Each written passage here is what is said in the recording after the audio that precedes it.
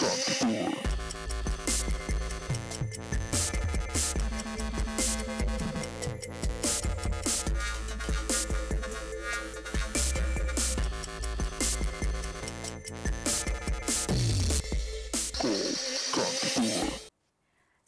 तथा अभिवादन हाम्रो सम्पूर्ण दर्शकहरूलाई धेरै स्वागत गर्न चाहन्छु म नीलम चन्द। आजको यो सोमबारको एपिसोडमा यहाँ सम्पूर्ण सबैजना एकदमै अहिलेको समयमा सकुशल हुनुहुन्छ, यहाँको कामकाज यहाँको जीविका एकदमै राम्रो तरिकाले चलिरहेको छ भन्ने आशाका साथ आज फेरि पनि तपाईहरु हाम्रो रमाइलो समयको सुरुवात भइसकेको छ। घडीमा 5 बजिसकेको छ। कल कान्तिपुर लाइभ छौँ अहिले हामी अहिलेको समयमा कान्तिपुर टिभी एचडी अनि हाम्रो फेसबुक पेज कल कान्तिपुरमा पनि। सो असार 31 गते असार मसान्त भइसक्यो आज। सो भोलिदेखि नयाँ आर्थिक वर्षको सुरुवात, त्यसका साथसाथै श्रावण 1 गते अनि त्यसका साथसाथै अब भोलिदेखि नेपाली क्यालेन्डर अनुसार चाडपर्वहरूको सुरुवात पनि भन्ने गरिन्छ हैन। सो श्रावणदेखि नै नेपाली चाडपर्वहरूको लहर नै सुरु हुने भएको जानकारी यहाँलाई पनि छ होला पक्कै पनि हैन। घर घरमा स्पेशली नेपाली दिदीबहिनीहरू श्रावणको तयारीमा लागिसक्नु भयो होला हैन, किन भन्दा श्रावण भनिसकेपछि एकदमै हरियाली, हरियो पहेँलो रातो हैन, हातमा मेहेन्दीले सजाउने अनि अब व्रत बस्ने तयारीहरू अनि त्यसका साथसाथै वर्षभरि नै हामीले पशुपतिनाथ मन्दिरको दर्शन गरेका छैनौँ भने पनि श्रावण महिनामा के पुरुष के महिला के पुरुष दुवैजनाले श्रावण महिनामा चाहिँ म पशुपतिनाथको दर्शन गर्न चाहिँ पक्कै पनि जान्छु सोमबारको दिन भने तपाईँ पनि आफ्नो माइन्डसेट बनाइराख्नु भएको छ होला। सो असार मसान्त आज 31 गते। सो सबैजनाको क्लोजिङको आजको अन्तिम दिन रहेको छ। सबैजनालाई आफ्नो बिजनेस आफ्नो कारोबारको सम्पूर्ण आर्थिक स्थितिलाई ब्यालेन्स तरिकाले हैन सबैले मेन्टेन गरिसक्नु भएको छ होला अनि अब चाडपर्वको समयको लागि एकदमै तयार हुनुहुन्छ होला भन्ने हामीले आशा गरेका छौँ। सो नेपाली क्यालेन्डर अनुसार चाडपर्वहरूको लहर त सुरु भइसकेको छ, तर अब त्यो चाडपर्व सँगसँगै खर्चको कुराकानी पनि आउने गर्दछ। सो त्यो खर्च अबको जो हो कतिको भएको छ भन्ने कुरा एकदमै महत्त्वपूर्ण छ हैन। सो आर्थिक वर्षमा सबै कारोबारको चार्जबाजु मिलाएर हैन आफ्नो जुन छ बिजनेस जुन आफ्नो कामकाज छ त्यसको चाहिँ अब मुनाफा घाटा के छ भन्ने कुराहरू चाहिँ सबै कुरा ब्यालेन्स भइसकेको होला। त्यसको साथसाथै अब सम्पूर्ण ठाउँमा जता जता चाहिँ अब त्यो कुरा ब्यालेन्स हुनुपर्ने भइसकेको होला अनि अब चाडपर्वको यो लहरलाई हामीले केही पनि अलिकता आर्थिक जोहो गरेर अगाडि बढ्न सकौँ भन्ने हाम्रो आशा रहेको छ। किन भन्दा यतिकै त नेपालीहरूको आर्थिक स्थिति सदैव हैन अलिकता नाजुक स्थितिमै हामीले चल्नु परेको अवस्था हुन्छ। त्यही माथि नेपालको राजनीतिक स्थितिले झन् यो आर्थिक स्थितिलाई सदैव हैन उभो लगाउनु छोडेर झन् अलि तल चाहिँ खस्काएको चाहिँ जस्तो हामीलाई लाग्छ। तपाईलाई पनि त्यस्तै महसुस हुन्छ होला, किन भन्दाखेरि स्थिर सरकार भएन हरेक काम चाहिँ स्थिर तरिकाले हुन्छ, अलिकता डिगो तरिकाले हुन्छ, लङ टर्म हामीले चाहिँ प्रोग्रेसहरू देख्न सक्छौँ। तर जब देशको राजनीतिक स्थिति नै स्थिर छैन भनेपछि हरेक क्षेत्रमा पक्कै पनि त्यसको असर पर्छ नै। सो आर्थिक स्थिति झन् नम्बर 1 फिल भइ नै हाल्यो। कुनै पनि देशको आर्थिक स्थितिलाई सिधै राजनीतिक स्थितिले असर गर्ने कुरा अब त्यो त छँदैछ हैन। अब तपाईले पनि न्युजमा देखिसक्नु भयो होला हाम्रो नयाँ नियुक्त हुनुभएको प्रधानमन्त्री केपी शर्मा ओलीज्यू, त्यसका साथसाथै उहाँको क्याबिनेटमा हैन उहाँको अब अहिलेको लिडरसिपमा जति पनि मन्त्रालयमा जति पनि अब व्यक्तित्वहरूले जुन उहाँले जिम्मेवारी पाउनु भएको छ, आशा गर्छौँ फेरि पनि हामी अब आशामा बाँच्नुपर्ने जिन्दगी छ नेपालीहरूको हैन। सो आशा गर्छौँ कि जुन उहाँहरूलाई जिम्मेवारी दिएको छ त्यो जिम्मेवारी उहाँहरूले निस्वार्थपूर्ण रूपले निर्वाह गर्ने छन् भने आशा गर्नेछौँ। अब फलको त अब केही नै अपेक्षा गर्ने हो हैन, त्यो हुन्छ हुँदैन पशुपतिनाथको हातमा हो हैन, भगवान भरोसे भन्ने गरिन्छ हैन। सो हामीले त्यो पशुपतिनाथकै भरमा जीवन चलाउनु पर्ने अवस्था छ हैन। सो भगवानले जे पनि गर्नुहुन्छ ठिक गर्नुहुन्छ हैन, हामीलाई साथ दिनुहुन्छ भनेर हामी त्यही आशामा अगाडि बढिरहेका छौँ। सो लेट्स सी अब हाम्रो केपी शर्मा ओलीज्यू को नेतृत्वमा जति पनि टिम एस्टाब्लिश भएको छ विभिन्न मन्त्रालयहरूमा उहाँहरूले आफ्नो जिम्मेवारी एकदमै सही ढङ्गले गर्नुहुनेछ देशको अनि स्पेशली अब देशमा त देशको भन्ने बेला उहाँको पनि कुराकानी आउँछ स्पेशली जनताको हकितमा उहाँहरूले काम गर्नुहुनेछ भन्ने हामीले आशा गर्दछौँ सो गाइज यस अब भोलिदेखि श्रावण 1 गते the festivities of Nepali calendar will be started from tomorrow so अलिकता फेस्टिभ मुडमा नै हामी कुराकानी गर्ने नै छौँ सो लेट्स सी अब तपाईहरुको के छ अब हैन श्रावणको चहल पहल घरमा हैन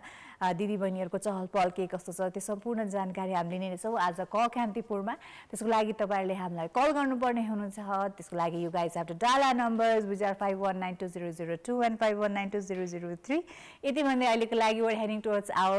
opening song you guys enjoy the song and be back so एकदमै समय सान्दर्भिक गीत जस्तो मलाई चाहिँ स्पेशली महसुस भयो हैन सरकारले फेरि पनि नेपाली जनताको विश्वासमा आरा चलाइस्यो भनेर भन्दा खासै फरक पर्दैन किन भन्दा फेरि पनि हामीले हैन हाम्रो प्रचण्डज्यूको सरकार बनिराख्दा ल अब चाहिँ स्थिर सरकार हो कि भनेर हामीले अलिकता कता न कतै विश्वास गरिरहेको बेला टक्क पारेर फेरि हैन सरकार परिवर्तन भयो नयाँ प्रधानमन्त्री हामीले पाएका छौं केपी शर्मा ओलीज्यूको रूपमा सो यो गीत एकदमै मिल्न जान्छ अहिलेको एकदमै करेन्ट सिचुएसनमा बट एनीवेज हैन अब नेपालमा यो कुरा भइरहन्छ त्यसो त्यही भएर यसको विषयमा हामी पनि कुराकानी गरि नै रहने छौं हैन सो तर अब आज हामी कुराकानी गर्ने छौं अब फेस्टिभिटीको किन भन्दाखेरि भोलिदेखि श्रावण 1 गते नेपाली क्यालेन्डर अनुसार हैन अब चाडपर्वको लहरको सुरुवातको महिनाको सुरुवात हो भोलिको दिन सो लेट्स सी अब के कस्तो छ त हाम्रो नेपाली घर घरमा चाडपर्वको लहरको तयारी प्रिपरेसन एन्ड एभ्रीथिङ आजको हाम्रो फर्स्ट कलर पनि लाइनमा कनेक्टेड भइसक्नु भएको छ उहाँलाई स्वागत गरौँ हेलो पनि 21 वर्ष पूरा गरी 22 वर्ष लागेकोमा कान्तिपुर टिभीलाई बधाई तथा शुभकामना भविष्यमा अझै प्रगतिको कामना गर्दछु नीलम बहिनी नमस्कार हजुर धेरै धेरै धन्यवाद विनोदजी हजुर अनि त्यही अब कान्तिपुर टिभी पनि हैन 21 वर्ष पूरा गरेर 22 वर्षमा प्रवेश गरेको छ हैन अस्ति पनि फोन गर्न पाइएन नीलम बहिनी हिजो चाहिँ फोन लाग्दै लागेन ए हजुर हजुर हिजो ट्राई गर्दा गर्दा उइसित भाइले अस्ति भन्नुहुन्थ्यो हात दुखे रे भने जस्तो मेरो नि हात दुखे हो कहिले के अब त्यो साइडको पनि एक्सपीरियन्स लिनु भयो नि त तपाईले हैन फोन ट्राई गरिराख्दा भन्दा नि भएन नीलम बहिनी मोबाइलबाट 519002 मा 44 कल अर्को चाहिँ उसमा चाहिँ 3 मा चाहिँ ल्यान्डलाइनबाट 65 कल गर्दा फोन लागेन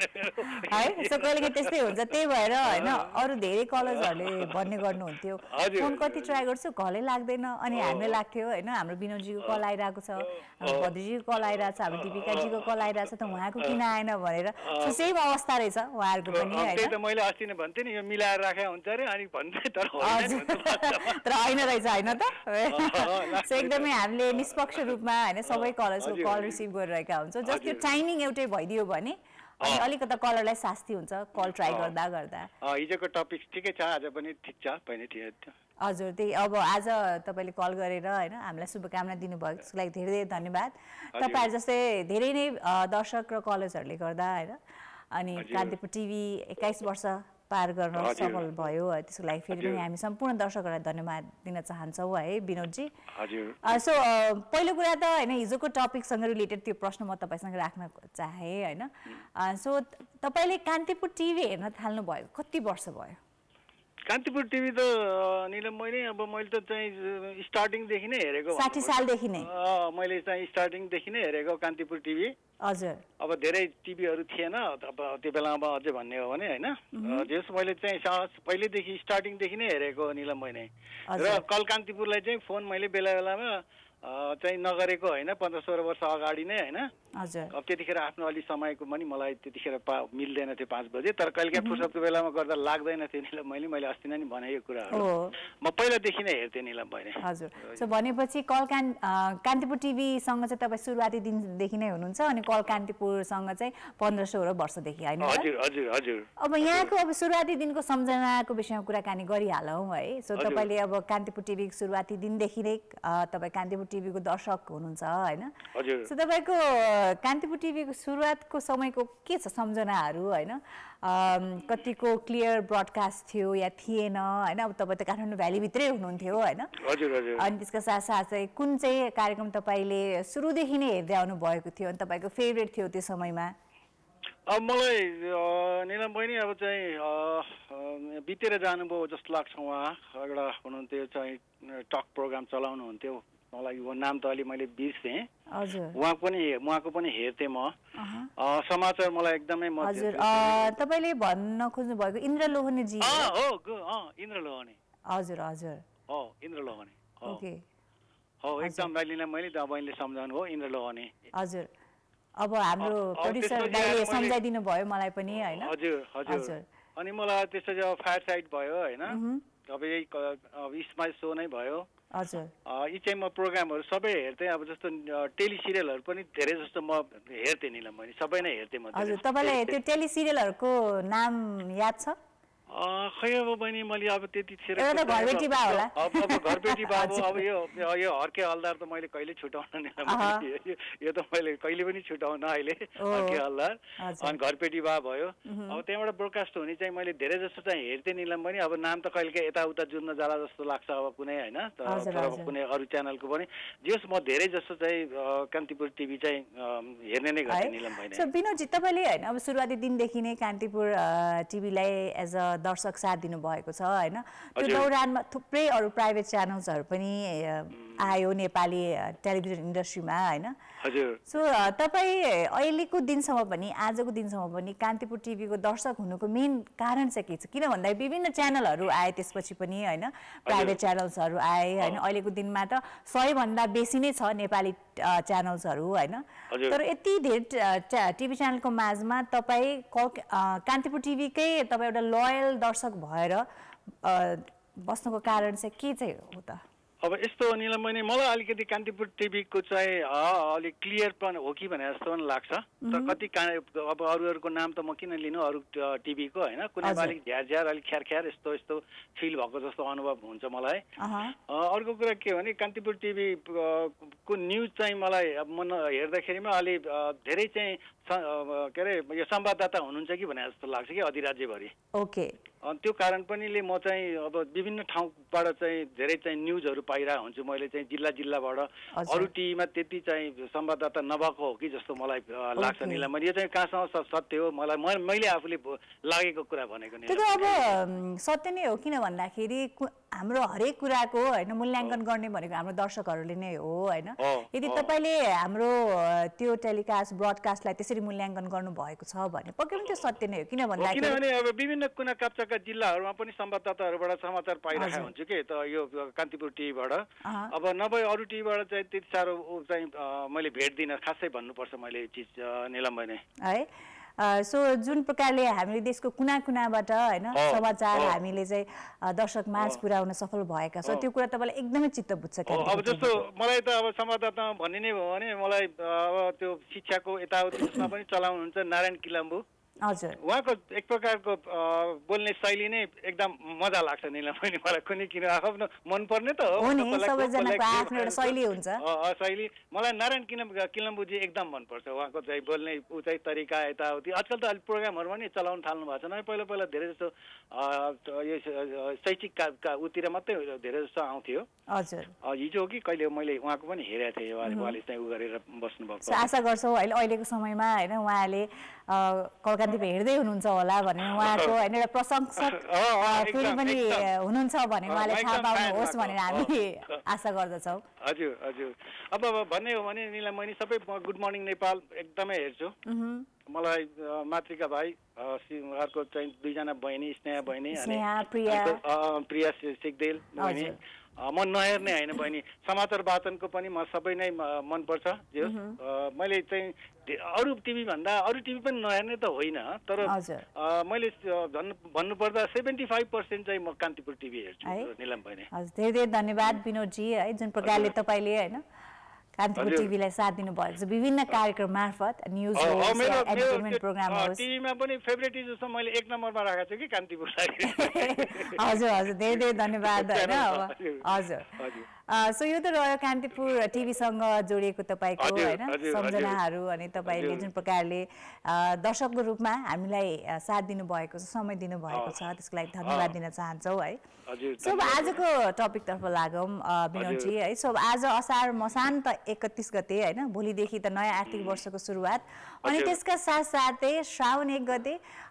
नेपाली क्यालेन्डर अनुसार भोलिदेखि नेपालमा चाडपर्वको लहर नै सुरु हुन्छ भन्ने गरिन्छ हैन श्रावण महिनाभरि नै व्रत बस्ने कुराहरू छ हैन शिवजीको व्रत बस्ने त्यसपछि बिस्तारै तीज आउँछ त्यसपछि दशैं तिहार छठ पर्व त्यसपछि उदौली उभोली अब चाडपर्वको लहर नै सुरु भयो हैन हजुर सो के छ त अब तपाईको घरतिर पनि यो चाडपर्वको लहरको सुरुवात भइसकेको हो कि के छ अब आजदेखि नै सुरु बेलुका आजबाटै भइसक्यो नि भोलि गुरु आउनुहुन्छ संक्रान्तिको चाहिँ मन्त्र के रे सुनाउनुहुन्छ संक्रान्तिको चाहिँ साउनको चाहिँ उस पाठ उहाँले पढेर सुनाउनुहुन्छ संक्रान्तिको हजुर अब त्यो हुनाले अब त्यसपछि अब महिलाहरूमा चाहिँ भनौँ न त पुरुषहरू नि बस्नुहुन्छ सोमबार आजकल धेरै जस्तो फास्टिङ भनेर एक दिन छोड्ने कारणले सोमबारको व्रत चाहिँ मेरै साथीहरू एक दुईजना बस्नु पनि हुन्छ हजुर त्यो हुनाले चाहिँ अब सबै यो साउन महिनाभरि त एकदम राम्रो हुनै भइगयो सो भनेपछि घरमा हैन अब चाडपर्वको हैन चहल पहल सुरु भइसक्यो सुरु अब भोलि गुरु आउनुहुन्छ यति बजे भन्ने नै भइहाल्छ बहिनी यो अब यो साउनबाट त चाहिँ चाडपर्व बोलाउने नै हो हुन्छ नि पहिलादेखि सुरु अब साउन आयो साउनपछि चाहिँ चाडपर्वको अब कृष्ण अष्टमी आउँछ कृष्ण अष्टमीको झोला कार्यक्रम हुन्छ हजुर अब त्यसपछि अब हाम्रोबाट त फेरि के छ भने म ढुङ्गेधारा सत्सङ्ग भवन भन्ने छ निलम बहिनी म एउटा सत्सङ्गको उसमा अनि हाम्रो हरेक सोमबार चाहिँ पशुपति जाने हुन्छ हामी दुईटा बस हुन्छ कहिले 50-60 जनाको ग्रुप हुन्छ महिला पुरुष दुवै गरेर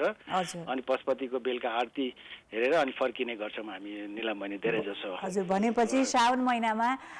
हरेक सोमबार विशेष तपाईहरुको चाहिँ पशुपतिनाथ दर्शनको चाहिँ स्पेशल आरतीको समयमा अनि त्यसपछि 26 गते चाहिँ म अब त्यसको चाहिँ एउटा एजुकेटिभ मेम्बर पनि हो त्यो सत्सङ्ग भवनको धार्मिक उसको अनि 26 गते चाहिँ हामीले कृष्णको झुला कार्यक्रम छ निलम बहिनी हजुर त्यो चाहिँ कृष्ण मन्दिर वरपर नै हुन्छ कि अरु कुनै स्थानमा हुन्छ हैन हाम्रो हल छ निलम हैन हाम्रै त्यो सत्सङ्ग भवन ए सत्सङ्ग भवनमै हुन्छ त्यो चाहिँ सत्सङ्ग भवनमा हुन्छ हाम्रो सो भनेपछि अब निकै चहल पहल नै हुने रहेछ विनोदजीको जीवनमा हैन भोलिदेखि श्रावण 1 गतेदेखि हैन सो यही नै रमाइलो छ हामी नेपालीको हैन विभिन्न चाडपर्वहरूले भरिएको देश हैन विभिन्न कला संस्कृति विभिन्न जात जाति सो त्यही भएर पनि रमाइलो छ नेपाली हुनुमा हैन त एकदमै गौरव गर्नुपर्छ निलम बहिनी हामी नेपालीहरुमा किनभने यत्रो विधि चाडपर्व यत्रो रीतिरिवाज हाम्रो जात जाति अनेक चाहिँ विभिन्न जात जाति भएको एकदम संस्कृतिले भरिएको देश त्यसमाथि अब सौन्दर्यले भरिएको देश मन्दिरले भरिएको देश जडीबुटीले भरिपूर्ण भएको देश हिमालयको देश अब हामी हेर्दा त चाहिँ कति तर हाम्रो यहाँको अब उयो अब अलिकति अब राजनीतितिरको उसमा बहिनी म गएँ हो है अब जति जहिले पनि उयो अब हामीले जहिले नि पोजिटिभ भाइ सकारात्मक सोच राख्दा आस्ते आस्मा बिते मेरो जिन्दगानी भन्ने एउटा गीतको याद आउँछ हजुर अब नेताजीहरुले त्यस्तै अवस्था सृजना गरिदिनु हुन्छ हैन यो नेताहरुबाट कति आश गर्ने तर आशा गरौँ यो अब नयाँ आर्थिक वर्षमा हैन नयाँ सरकारले राम्रो काम गर्नु हुनेछ भनेर अब मलाई त के भन्न चाहन्छु भने निलम बहिनी नि हजुर यो हामी नेपाली जनताहरुले एउटा उखान छ पुरानो मेरो आमा हजुरआमाले भन्नुहुन्थ्यो मेरो बुवा चाहिँ बाजेले भन्नुहुन्थ्यो कौवालाई बेल पाक्यो हर्षन बिस्मात हैन कौवालाई बेल पाक्छ त्यसले खान्छ हर्षन बिस्मात हामीलाई यो जनतालाई कहिले पनि हर्षाएन निलम बहिनी हामी त कौवा जस्तै भएर बस्नु पर्यो त्यही त तर अब आशा गरौँ हैन के रे विनोदजी किन भन्दाखेरि आशाले नै जिन्दगी अगाडि बढ्छ आज अब चौथो पटक के रे प्रधानमन्त्री हुनुभयो केपी ओलीजी अब प्रचण्ड 4 पटक भएर जानुभयो अब शेरबहादुर चाहिँ 5औंमा हुनुहुन्छ अब 18 महिनापछि 6औं हुनुहुन्छ उहाँ अब यो त सामान्य ज्ञानमा फलानु पन्थी कति पटक भयो प्रधानमन्त्री भनेर अब चाहिँ यो अब अहिलेको हामीभन्दा पछिल्ला जेनेरेसनलाई चाहिँ ज्ञान हुने भयो हामीले त भोग्यौं okay Binodji thank you so much call गरिदिनु भएकोमा अनि यहाँको कुराहरू हामीसँग शेयर गरिदिनु भएकोमा धन्यवाद बहिनी आश गरौँ अब चाहिँ एक प्रकारले यसो हेर्दाखेरि सबै नेताहरुमा दागै दाग लागेका नेता चाहिँ अहिले पक्कै नहोलान् तर राम्रो काम गरेर देखाउन् हेरौँ अब आश गरौँ let's hope for the best है thank you Binodji thank you all right guys so विनोदजी हुनुहुन्थ्यो सो उहाँको फ्यामिली अनि उहाँको जीवनमा त फेस्टिभिटीको लहर भोलिदेखि सुरु हुने उहाँले सम्पूर्ण डिटेल्सहरू सेयर गरिसक्नु भयो। लेट्स सी अब हामीलाई कल गर्नुहुने कलेजहरूको चाहिँ के कस्तो छ त होइन अबको नेपाली क्यालेन्डर अनुसारको हाम्रो चाडपर्वको सुरुवातको लहरहरू के कस्तो छ त। सो त्यसको अपडेट हामी लिने नै छौँ तर after this brake. So guys we are heading towards our first musical and commercial brake. You guys enjoy the song and be back. Welcome back guys, this is Call Kantipur and on this Monday evening, this is me Neelam Chand giving you company for this beautiful evening of Call Kantipur. So पक्कै पनि आजको दिन एकदमै राम्रो नै रह्यो, हल्का घमाइलो थियो हैन। सो एकदमै झरी परेको अवस्था थिएन। सो त्यही भएर तपाईले आफ्नो कामकाजमा निस्किन सजिलो भयो होला भन्ने हामी आशा गरेका छौँ। सो आज हामी असार मसान्त 31 गतेमा छौँ। भोलिदेखि श्रावण 1 गते संक्रान्तिको दिन नेपाली क्यालेन्डर अनुसार नेपाली चाडपर्वहरूको लहरको सुरुवातीको दिन रहेको छ। लेट्स सी हाम्रो नेपाली घरमा परिवारमा चाडपर्वको लहरको चहलपहल सुरु भएको छ या छैन भन्ने अपडेट म आज यहाँ लिइरहेको छु। लेट्स सी हाम्रो नेक्स्ट कलरको के छ त चहलपहलको अपडेट। हेलो हेलो, नमस्ते निलम दिदी। नमस्ते रविजी, स्वागत छ यहाँलाई call कान्तिपुरमा। Thank you, happy Sankranti. Thank you so much एडभान्समा तपाईँको यो शुभकामनाको लागि। अनि आज कति बेर ट्राई गर्नु पर्यो त कल? 40 मिनट पुग्नु पर्यो। 5 मिनट 40 मिनट 40 मिनट त होइन होला, हामी भर्खरै 40 मिनट भइसकेको छैन। होइन, त्यही 40 मिनट पुग्नु पर्यो। अघि पाँचचोटि एकैचोटि सुरुमा गर्दा फोन उठाएको थियो, झ्याक्क राखिदिनु भयो कि ओके। त्यतिखेर हाम्रो अर्को लाइन बिजी थियो होला, त्यही भएर। तर जोस् आज त कल लाग्यो नि होइन।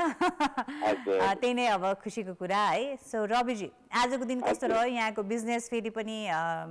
राम्रोसँग सुचारू भएको छ कि छैन? के छ बिजनेसको? घरमै बस्यो, तपाईँको टिम हेर्दै बस्यो म त। ओके, आज काममा जानु भएन तपाईँ?